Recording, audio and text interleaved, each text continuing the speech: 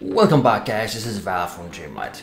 Now in today's video I'm going to talk about the hidden DAZ Studio Master light switch. Alright, how you can control all the lights at the same time.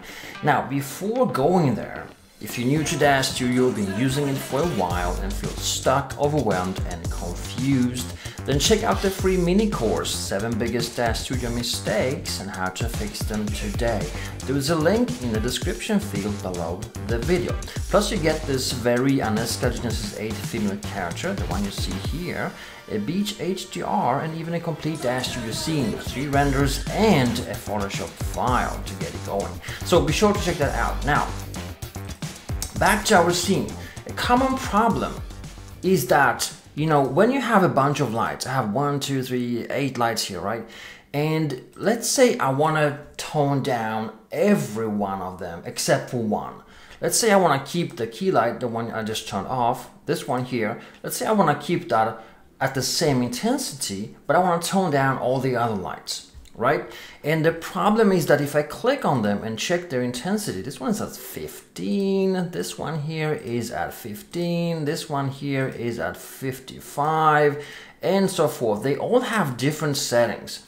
So in order for, like, if I want to, you know, tone them down to 50%, all of them, I need to kind of go and control each and one of them one by one. And if you have one light, well, it's kind of a, you can do that, right? If you have 20, that kind of becomes a tedious problem, all right? So how do you do that? Well, if you have the same intensity, sometimes you can use control to just tick them all together, right? Use control and then just select them all. Go into parameters, select them all here and use here to control them all. That sometimes works, sometimes does not work. There is a bug inside DAZ Studio that sometimes prevents that from working correctly. Now, there is a hidden master light control and it's within tone mapping. And I call it film ISO. Back in the days, back in the 80s when I was a kid, there was, you know, when you bought a camera, it wasn't digital, it was analog. There was film, real film, you kind of put it in the camera, right? Kind of, man, that was a long time ago. And those films had a value called ISO, basically how sensitive the film is to light. And that kind of brings us here into DAZ, still having this film ISO thing, right? And if I go ahead and enter 500, then the scene becomes 5 times brighter in an instant, right?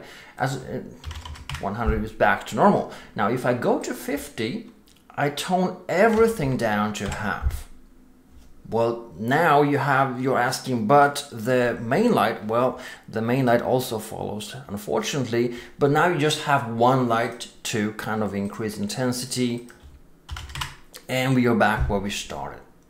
Now we have toned down all the other lights, while we have this single light twice as intense, so it's the same as before.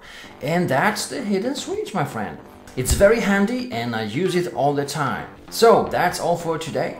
Thanks so much for watching, and again, if you're new to DAZ Studio, been using it for a while and feel stuck, overwhelmed and confused, check out the free mini course. There is a link below this video in the description field.